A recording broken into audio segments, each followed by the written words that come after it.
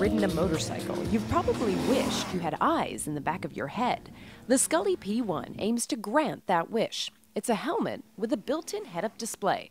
For the first time in human history, you're actually able to look at a heads-up display virtual image and see through it, as well as 180 degrees behind you and to the sides, all in one quick glance of the eye. Placed in the driver's field of vision on the lower right, the display offers a rear view thanks to an embedded camera.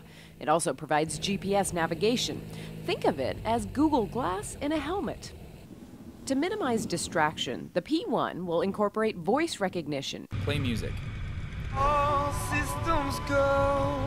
And a remote control on the motorcycle's handlebar. This rear fin is sort of the core of our vertically integrated design, in that this rear fin, not only does it reduce wind buffeting, which helps the voice control work better, but it also houses the electronics as well as the 180-degree viewing angle rear view camera.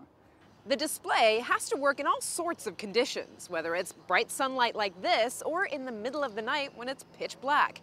To adjust for that, Skully incorporated an ambient light sensor.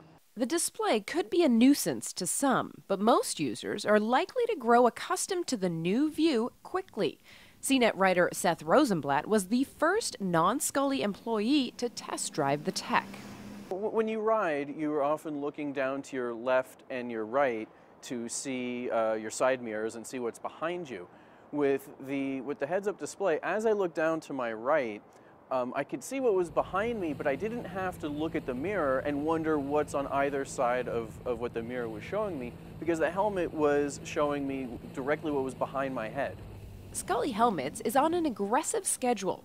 It hopes for a 2014 launch, though the P1 is still a prototype. Among the challenges, Skully must meet its goal of a 9-hour battery life. You can't ask a motorcyclist to interrupt their weekend ride to plug in.